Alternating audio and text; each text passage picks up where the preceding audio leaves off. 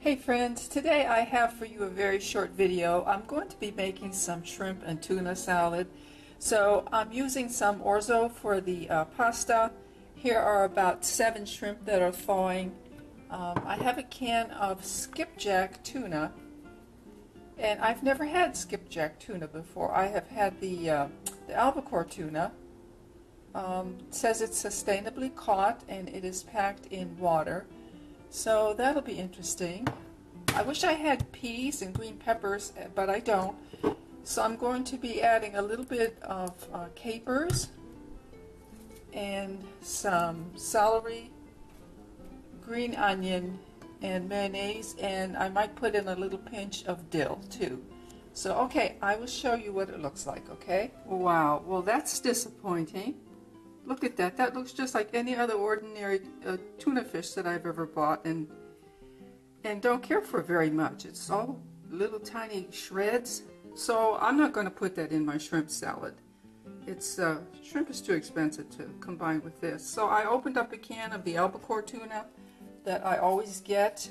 Here, let me turn it around. That I always get at Aldi. It is delicious, and look at the light, nice light color on it, and the big chunks. I'll just take this and mix it with a little mayonnaise and save it for just plain sandwiches, but this is what's going to go into the salad. I just finished cooking the pasta, and here are the shrimp, and I'm going to put some Old Bay into the water and then simmer them off. Okay, I'm going to start assembling the salad. There's mayonnaise down there. I'm going to add a little bit of green onion and some celery. I like using the tops too, the leafy little greens. And I'm going to put in about a 1/4 teaspoon of dried dill.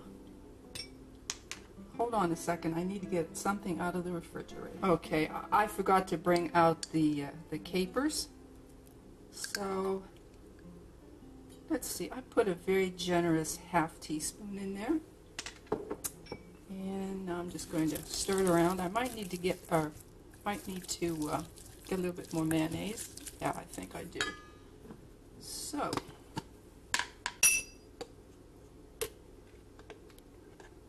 little bit more mayonnaise. Stir that around, and I'm going to put in a grind of black pepper. All right. So the next thing I think will be the tuna. And this is, as I said earlier, this is the Aldi albacore, and it is really, really nice. Big chunks. Look at that. And you actually have to break it apart. Okay, let me stir this up and I will bring you back, okay?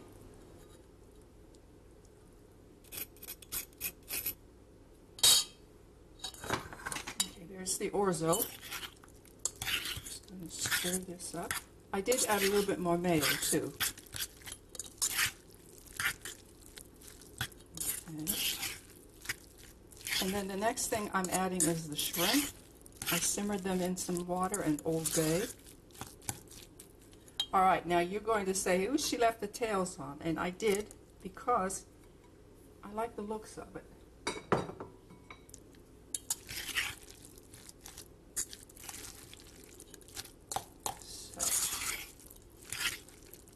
Okay. And I'm going to taste for seasoning, and then I will transfer it into another bowl and chill it until dinner time.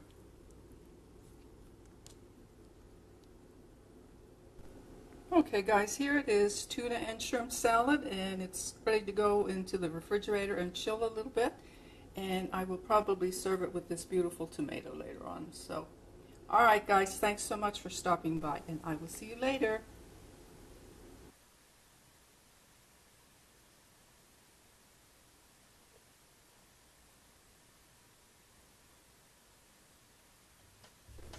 Alright, let's not use this clip.